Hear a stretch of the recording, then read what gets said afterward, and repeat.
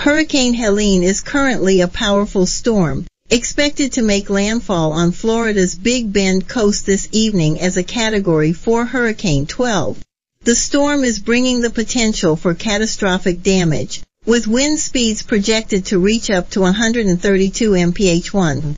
Helene is currently located about 385 miles southwest of Tampa, moving north-northeast at 12 mph.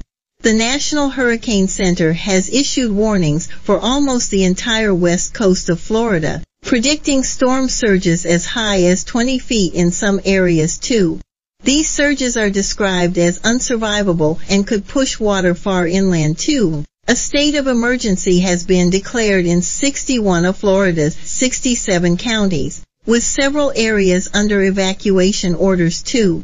The storm is also expected to bring heavy rain, flash flooding and tornadoes, with damaging winds felt well inland through Florida and into Georgia too. Stay safe and make sure to follow any local evacuation orders and safety guidelines.